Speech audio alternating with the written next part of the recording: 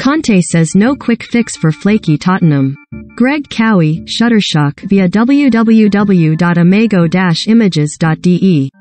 Antonio Conte said Friday that no manager in the world would be able to deliver a quick fix at Tottenham, highlighting the club's inconsistencies over the past 2 decades.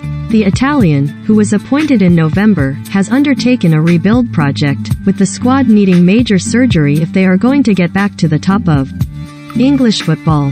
One of their biggest problems has been stark inconsistencies in both results and performances.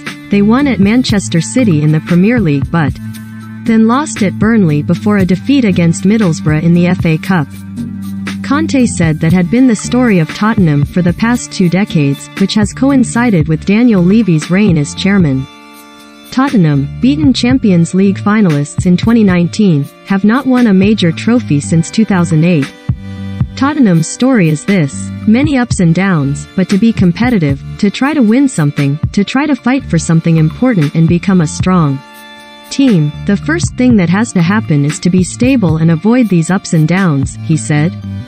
To do this and to change this type of situation that is happening for many years in Tottenham, it's not simple.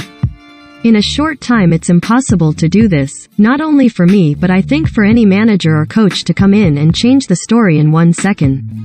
This story of this club for the last 20 years.